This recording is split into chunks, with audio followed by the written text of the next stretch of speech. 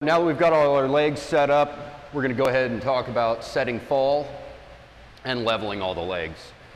In order for this bench system to work as an above drip system that drains at the end, we're going to add fall to it.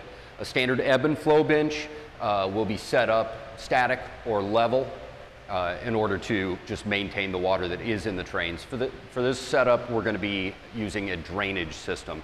What we're going to do is start up here at the top end of the room. This leg here has already been set and leveled.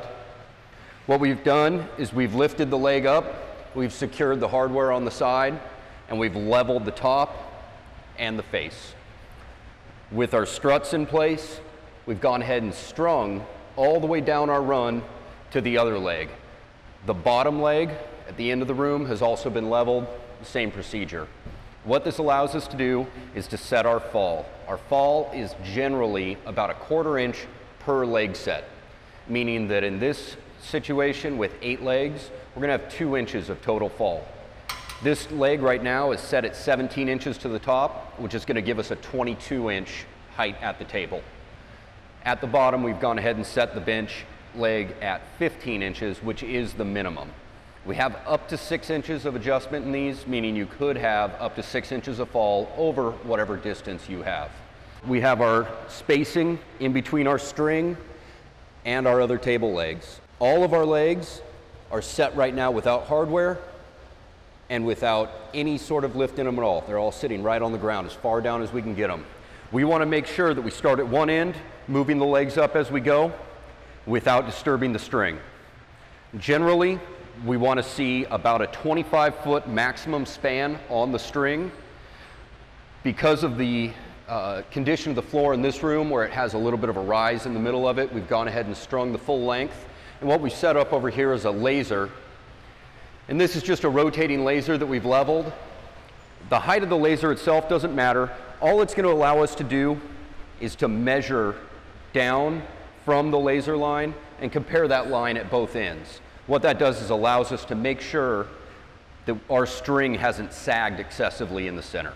We don't want to create a swale in the bench. All of our legs in the center right now are at the full down position without hardware in them. We don't put the hardware in yet because depending on the position, your bolt holes may change. Maintaining this gap is important as we move along because we don't want the string to be disturbed. And when we do go to set our gap, we're going to be bringing the leg up to the string but not touching the string. We're just going to leave a little air gap. By using the 2 strings rather than just a single string down the middle allows us to better keep table level as well. Lets us check our work. So as we go through, we're going to have a level on it while we're doing it, but we also just want to make sure that we're coming up both sides almost to the string but not touching it, fastening our leg to our lower leg, and then moving on to the next one. This is the easiest and the most accurate way to do it. By simply doing a measurement from here to the floor is not accurate. You will not get a level bench doing it without strings. The reason is the floor very, very, very rarely is level.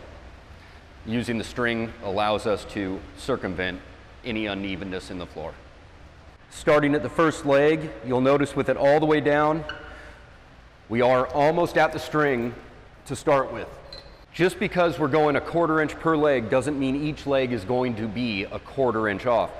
Once again, because of the condition of the floor, you may have a very different result. You may even have a large gap right at the end with small gaps in the middle. It's all going to depend on the condition of the floor.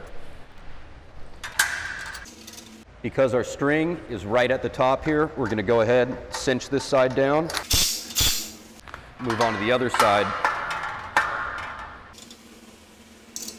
With our level, we can check and make sure that the leg is level, where I have it all the way down right now, and it needs to come up according to the level.